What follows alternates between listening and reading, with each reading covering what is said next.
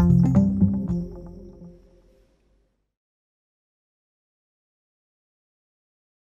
everybody, my name is Jason, also known as Pirate JC in the Babylon world, and today I'm going to show you how to overcome one of the very first things that tripped me up when I first started working with Babylon, and that's how to properly load and use external assets. I've set up a playground for us to walk through today, and you can find that playground down in the description below. It's pretty straightforward. It has a camera in it. I'm adding a camera, a light, and then a new material. Now this new material is a standard material that I'm naming new material, and then I'm simply setting its diffuse color to blue. Pretty straightforward. So let's talk about using assets in Babylon for a second. Babylon has, if we uncomment these two lines, Babylon has a mesh builder which allows us to create primitive shapes automatically within Babylon. So in this case, I can create a sphere, and then I want to say that's equal to the variable sphere, and then sphere.material is going to be equal to our new material. So if I press run, I should get a blue sphere, and I do, and that's perfect. And so when I started working with Babylon, I figured that's nice and simple. It's got to work the same way for loading in an external asset. And so I found that Babylon has a scene loader .import mesh. I can pass it a URL to a specific object. In this case, by the way, side note, I'm using Babylon's meshes library, which is available to you all. It's open source, so feel free to use that. I am loading in a shader ball. And then what I'm doing is saying that's going to equal sphere, and just like I did before, we'll say sphere.material equals new material, and I'll end up with a blue shader ball. So I go up and I hit run, and it didn't quite work. So why didn't it work? Well, it's really a pretty fascinating thing. Import mesh operates differently. The scene loader operates differently than the mesh builder. Because we know that you could have a really heavy asset, one that takes a long time to load, we know that you don't want your Babylon scene to get stuck waiting for it to load. So the import mesh is really smart. It actually says, let's give it the command and let it load in the background while Babylon continues to do other things. It's super, super smart, but if you don't know that it's doing it, it can trip you up, and it did for me. And so what's actually happening here in an order of operations is I'm creating a variable called sphere. It's empty, but what I want to do is populate it with the result of me importing this mesh, this shader ball asset. So step one, create a variable. It's nothing. Step two, let's put this the shader ball into that variable. And then step three, let's say the material of that is going to equal our new material. Well, the problem here is an order of operations problem.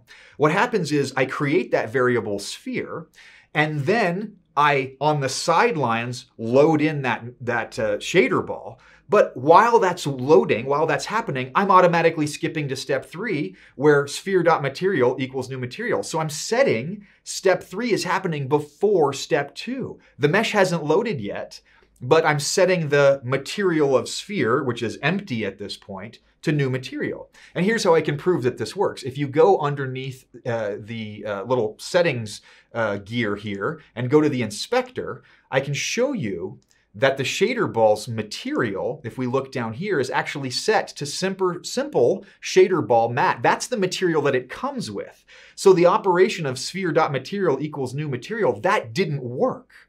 And the reason for this is because of that, hey, it's happening on the sidelines, right? It's a synchronous operation. And so we actually do have a way to properly work with this, and I wanted to show you that today. So we'll go ahead and go back to these two lines, comment them back out, and then take these four and uncomment them. Now the difference for this is the import mesh has an onSuccess callback function. What that means is once the mesh has loaded, it'll trigger Babylon that it's been done loading and hand us what's the result of what's been loaded. So then we can run a function after it's done. So we don't have to wait for it. It can go off and do that thing on the side, but we can still have a bunch of operations that happen and not have to wait for it. It's fantastic, but you got to know that it exists. It looks like this. It's just a simple modification beyond the end of this. We're adding in function, and then this new mesh is going to represent everything that was loaded. What I'm doing here is showing you one way, there are several, that you can get a hold of the actual mesh that was loaded. If you look at the hierarchy, I have a root node, and then I have some kind of a node to represent a light, and then I have a simple shader ball mesh. So what I'm doing here is saying I want sphere to equal new meshes, the first entry, which is the first thing that I've loaded. In this case, I've only loaded the one.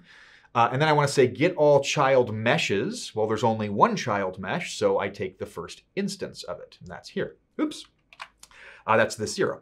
And so then I'm going to say once sphere, I know what sphere is, it's now specifically the shader ball mesh, then I can set its material to new material. So if we do this right and hit run, we end up with a blue sphere the way we expected. And again, the reason that worked is because we have a callback function once the mesh is done loading, then it will do that order of operations correctly. So set the variable, first we want to load the mesh.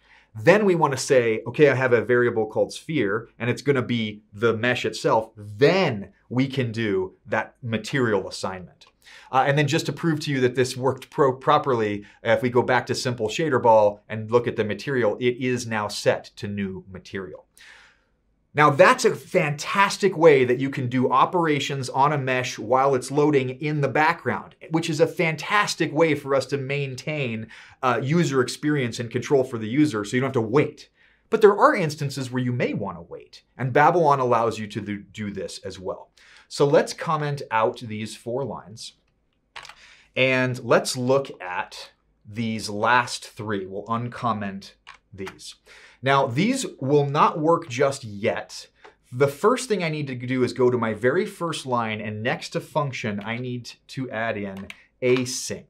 So what this is doing is saying, for this function, I want you to go and look for anytime you see a wait.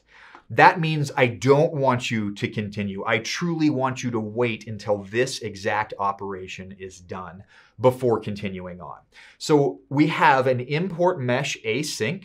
We're saying I want to wait on it. And then we can say, so I'm setting a variable called sphere. I'm going to wait until the mesh is done loading. Then what I'm going to do is I'm just showing you here a different way that you can get to the mesh itself, different from what I showed you up above. Now you can get mesh by name, which is simple shader ball. Now that's equal to sphere. And then you can set the material. So the result will look very, very similar.